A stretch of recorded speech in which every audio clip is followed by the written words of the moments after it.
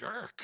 Like them coming from the Latin American region would imply, because up until this year with the merge between North America and Latin America was definitely a very, very weak region. However, it was always, this isn't unique to KPI, right? Because we were dealing with a completely different format, but how would they manage their playstyle from most chickens into this format was always going to be a big question. They didn't get the most kills despite getting the wins and knowing how to play around the 2020. But then the fact that they were able to really stack up a bunch of kills this past weekend, despite having control of center-ish compounds, not all of them in super oppressive positions, was not, I don't want to say a shock in the way that we know these guys are fraggers, but it's something that we hadn't necessarily seen. But really, it's only phase one. You don't want to push your positioning too much and get into a fight like we saw Team Liquid just get in, when phase two really could just completely change the nature. Outside of 17, but just a bit out in the open. And Xiaobei was kind of hidden. He wasn't revealing himself too aggressively while Clip was taking that initial position, so he's there to be able to catch him off guard. And yeah, Mixie, only choice is to roll away. I don't dislike the idea of them trying to defend once James got knocked. It's just the timing was a little bit off. 17 super, super quick on being able to pull the trigger to take that engagement, and they get 3 kills off of it. Man, Circle 117, just don't mess with them. Just avoid them at all. Fighting early here as Batulin's rolling around that intersection area, seeing where people are. He's going to get a few shots sent his way. Tixu going to be the one to do the honors. Perfectix tries to take you back just to make sure his man gets out of there free and clear. And now VP has a pretty good idea that that intersection is already occupied.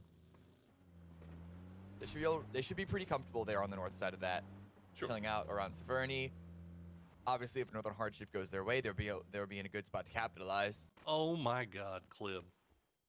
And to be fair, look, even though Liquid obviously suffering a little bit here in this first game, performing up to expectations, which let's be honest, the European teams in international events this year so far haven't really been doing. Yeah, Liquid definitely liking what we're seeing from out of them. I think outside of VP, there was always going to be a few question marks on how exactly they were going to perform. But Liquid are looking like their old selves, essentially. Like their 2021 performances across the PCS and a bit of heroic, probably going to be having to loop all the way down the south side. I don't know how many of these teams are going to be going for those Yasnaya fields because of how rough a position that's going to be going into the mid game, but it might be the only place that they can enter safely. Easternmost player, the westernmost is Pio, who is all the way in Razak. I mean, you got Asura on Potato Mountain, Pio all the way up in Razak. Esther's in package. I mean, they are just all over this western flank right now. That is some information gathering split if I've ever seen one. We'll see if it pays off for them in the end or if they end up losing anybody early, as Genji's been having some issues. Hey. Okay. Well, there you go. All right. Well, now you know that there's somebody north of the river. Good information. Good to have that information, I guess, when the rest of your team is at Potato Mountain. Yeah, I don't really get that one, but hey, far be it from me to question the work of the masters over there. Have TSM just up on the hills off to the west here. Good approach by VP for now. They can use the low ground of this field entryway to try and gain position to perhaps grenade GNL out, but it looks like nope, they're just going to fall away. The thing is, they can't really go to Yasnaya, so instead they're probably just going to set up in this particular compound. Batutin is going all the way to the north for a bit of a split position down that ravine open. But as far as center is concerned, everything's basically been taken. So you can see Heroic, they're just stopping in a dip. But the rest of Gen G, where are they going to go? They're going to take the top of the hill. In the middle. I guess, yeah. They're going to be in grenade range from a bunch of different teams if they stay here. He's driving right through the middle of everybody, and Esther is on the back end of this, and he's getting shot up right now as he tries to rejoin the rest of his teammates. And there you go. He's going to go down to Leklo as Donawa has regrouped on J compound. They managed to get the knock.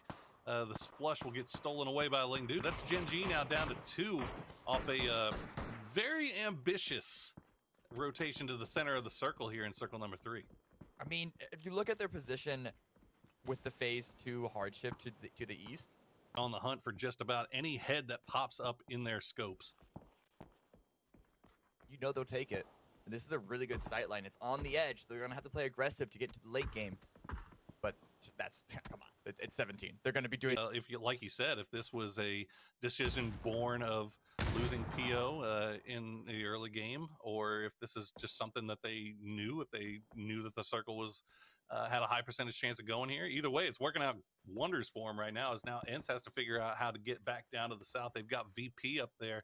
You can see Batulin's, or Perfectix rather, starting to creep around over in that area to see if he can spot out anybody. And no shots coming through just yet, so it looks like ENCE is... They got to get into the circle. It's going to start closing in only a couple of seconds. The question is, where are they going to go? Spear, the last member of Ghibli, right in the way. Hasn't made himself revealed just yet. Instead of MCG, they are the main defenders here. And this is really the only goal that ENCE could find. But they're able to get into the compound. This is huge. Topside members of MCG not really in a position to support and to help. And that requires the other members to just bail, to just leave. Kinky is staying around. That's about it. Everyone else is going to the upper compound. That's a hell of a rotation for ENCE, as Lingdu will get spotted out, and Ghibli gonna go down. A nice spray from Asura as Gen G. I mean, it might be down to 2, but damn, they are holding their position strong here, as Oath has been kind of hanging out in this northeastern side of that smoke cloud, thinking that that might be where Diggory's hiding, and there you go. They'll find him. And now Soul, can he get rezzed before they have to move? Fortunately for them, Fury engaging in a fight with SSG. Out whatever was left of SSG before they turn their full attention over towards Donawa.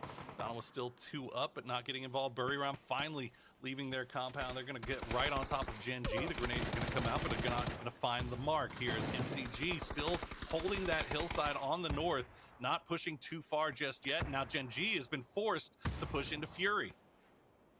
This is good. They're leaving Buryram and MCG to fight it out to the north side, and instead they're just going to enter the melee. We have a leg in the final engagement. But we still have one more shift to go, and these teams have all just been delaying this final fight because of how much is on the line. They're so close. They can taste victory, and Keenan just can't. Oh, no, Roth. He gets dropped by Roth. Oh, that feels super bad. That feels super bad there. Okay, 5 teams alive. 14 players still up as MCG is going to roll right on top of Gen G. Buryram is going to wrap around on the north side while have all just been delaying this final fight because of how much is on the line. They're so close. They can taste victory, and Keenan just can't. Oh, no, Roth. He gets dropped by Roth. Oh, that feels super bad. That feels super bad there. Okay, 5 teams alive. 14 players still up as MCG is going to roll right on top of Gen G. Buryram is going to wrap around on the north side while MCG is finishing off Gen G finally, and they might be able to take advantage here of MCG as their focus was. The smoke wall has been set down by MCG, but they're going to take the fight now. Lingdu is going to be immediately taken down, so it's a 3v3 fight between Fury and MCG. Evil E, oh, Tanky going to go down, but look, oh my god. Just like that, MCG